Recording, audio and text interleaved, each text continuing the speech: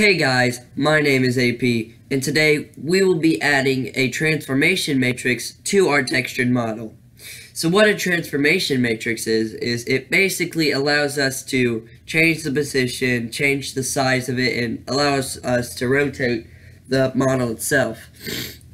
So what we're going to have to do is we're going to have to create a class that holds all of our math in it, because this is not the only matrix we need to make a true 3D experience.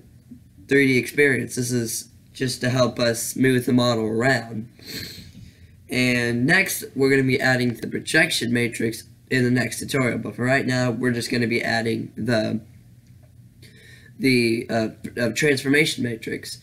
So we're going to create a new package, and it's going to be called engine.maths.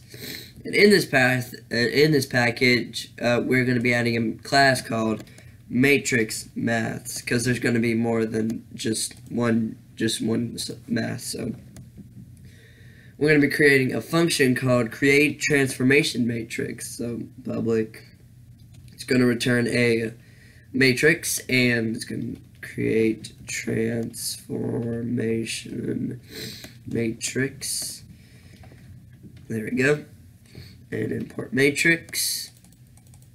And so what we need to do is we need to take in three vector 3f's for the position, the rotation, and the scale. So we're going to take vector 3f translation, vector 3f rotation, and vector 3f for scale. So we can affect all of the aspects of it. And import vector 2. So what we need to do is we need to create a identity matrix. So that's not that hard. We just need to do matrix for f. Matrix, and that's going to be a new matrix for f. Not with two m's. And we're going to do dot identity. Identity. There we go. So what this does is it returns a identity matrix for us. So now we need to change that matrix to add our translate. So we're going to do matrix dot translate, and it's going to take in three float things. So it's going to be translation.x, translation.y, and translation.z. So let me add dots in there. And that's it for the translation. Now we're going to add a rotation, which is basically the same thing. We're going to do matrix.rotate affine, and it's going to take in three float arrays. So it's going to be rotation x, rotation y, rotation z. So dot z, dot y, and dot x, and then add a semicolon at the end. And we're going to do matrix dot scale, which is we're going to put in, so we're going to do scale dot x, scale dot y, and scale dot z. And then we're just going to return matrix. We could all put this at one line, but it just makes it a lot more cluttered, so I'm just gonna there. So now we have our first matrix function. So let's go to models, and we're gonna create a new class called model entity. So we do model entity, because this is where we're going to hold our model, which is going to be a textured model, and all of its rotation stuff.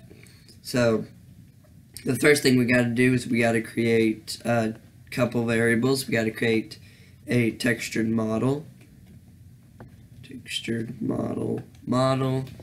We got to hold three vectors. Vector 3f, position, angle, and scale. And import vector, of course. Vector 3f. Let me try just one so I can import it. There we go. Import. Then it wants angle and scale. There we go. And let's create a constructor, which you can easily do by right-clicking, source, generate constructor using fields.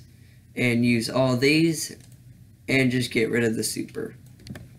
So now I'm going to go to my GitHub and I'm going to go to the entity code, which I'm going to put in the description, and I'm going to copy and paste all of this.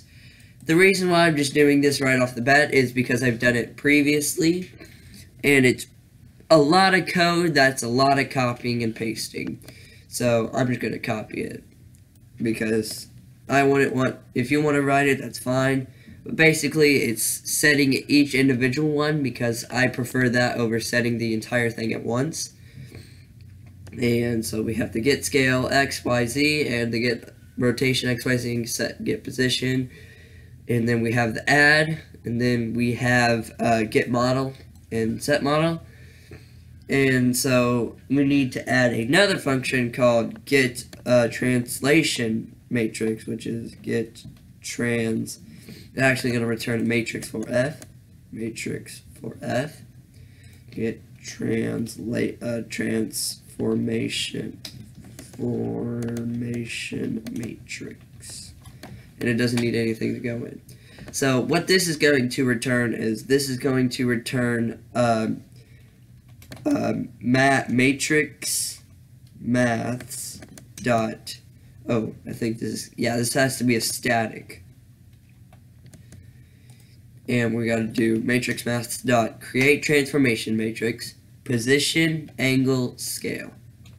So now with this we can start drawing our models that are rotated.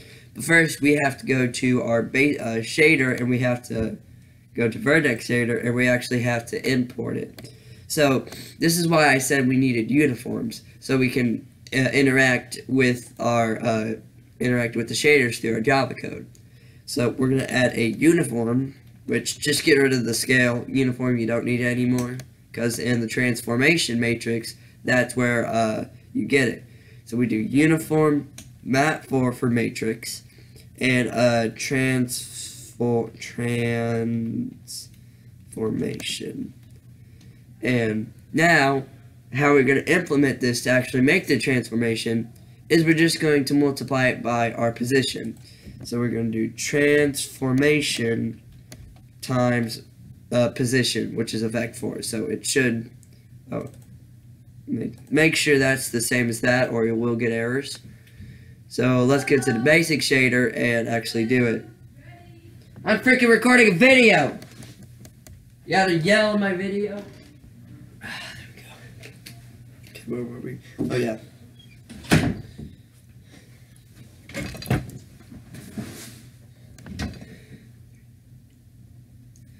Now we have to bind the transformation matrix to our shader program. So in get all uniforms, excuse me, sorry.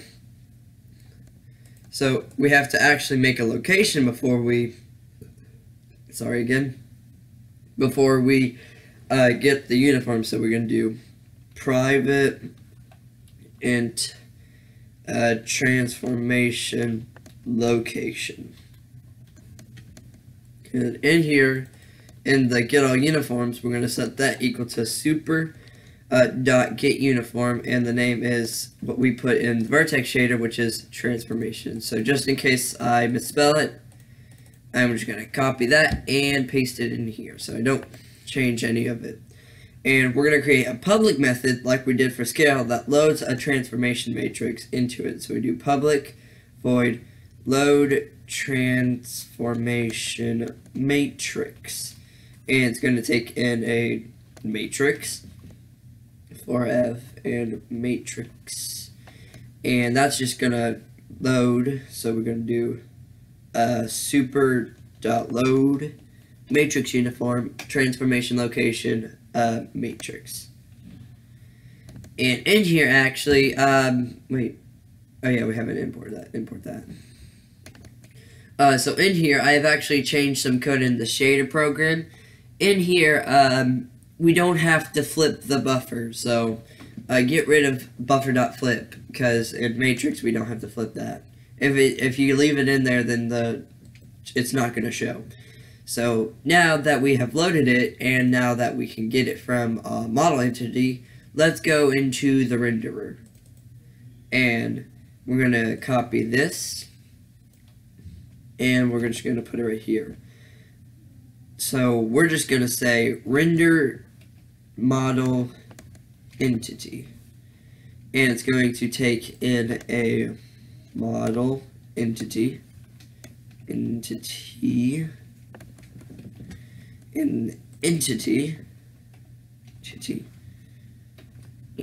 there we go. And so now you see some errors in the code. So now that we have entity instead of that, let's actually replace model with entity. And after that, do entity.getModel dot, and do that for everything that needs it. So .getModel and .getModel. So now we're actually going to add some more code, and we're going to do it before we draw the elements. So what we're going to do is we need to access the shader from the renderer. So we're going to create a constructor that stores in a shader. So private basic shader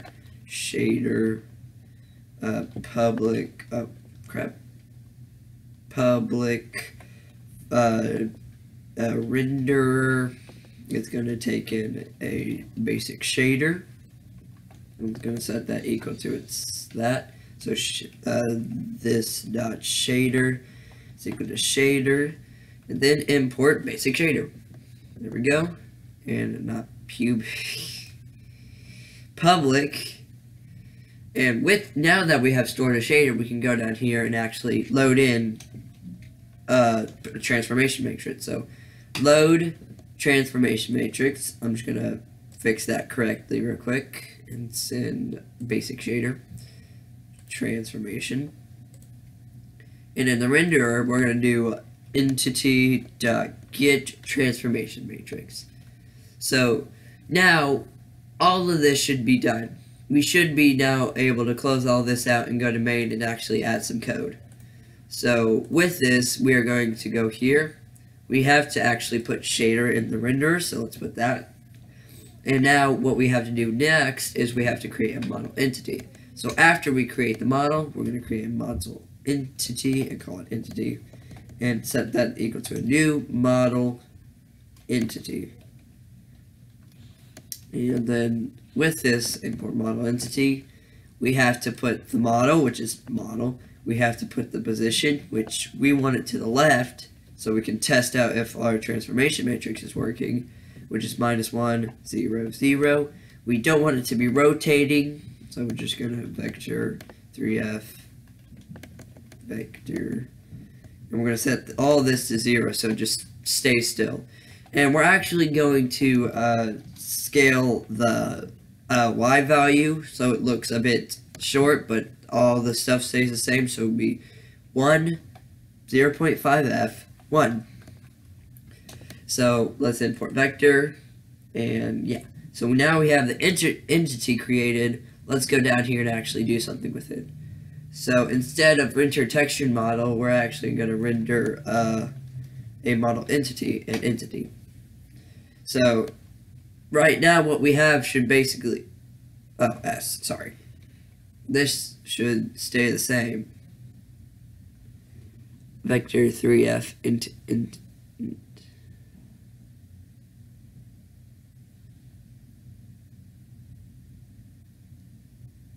What? But this is the same thing. Oh, new. That's what's happening. New. There we go. And so it basically nothing should happen. Or yeah, that should happen. It's moved to the left. It's a bit shorter than what it was, but everything else is the same. So now to test that it changes on the fly, we need to actually load our transformation matrix every frame. So load transformation matrix. Well, actually, no, we already did that. Sorry. And actually, so before we bind the shader, we're going to do entity dot add position x. Let's do 0.02 f. Actually, let's make it able to where we move. So let's do if window dot get is key down, and we'll do glfw dot glfw key a. Let's do entity to add position x minus 0.2 f 2f. And we got to import glfw. And let's just copy and paste this for the other 3 buttons. So we have D, we have W, we have S. So this, for D, it should be plus, and for Y, for going up, it should be positive, and for S, it should be negative, because that's what GL likes. And there we go. So if we run this, we should have what we had before, but now we can move it very slowly. And so actually, I'm going to make that a bit faster by just doing that. Actually, I'm not going to keep this. I was about to say make a variable, but that's a waste of time because I'm going to be getting rid of this soon. So, okay, that's a bit fast, but there we go. Now we can actually, there we go, yeah. Whoa. Oh, I think I know why. It's not is key down, it's is key pressed. There we go. It should only do it once, but we can change that. I mean, it shouldn't really make a difference. Like, we have to click instead of, so it's fine. We have a moving thing, and so actually let's add some rotation to it. So let's just keep the A and D, and let's just do down so we can actually see it. You can have so much fun with this. Is key down, AD, add rotation Y, rotation instead of X, Y, and there we go, rotation Y, and this should be good. So let's do this. Oh, you can't see it. Hold on, let me put it in the center. There we go. So with this, we should be able to change how this rotates, so we can go back and forth. And there we go. Nothing with the Z-axis doesn't work because we haven't added projection matrix. So we just have a 2D rotating texture. There we go. Woohoo! That should be good. So this is it for this tutorial, and I hope to see you in the next tutorial. Bye!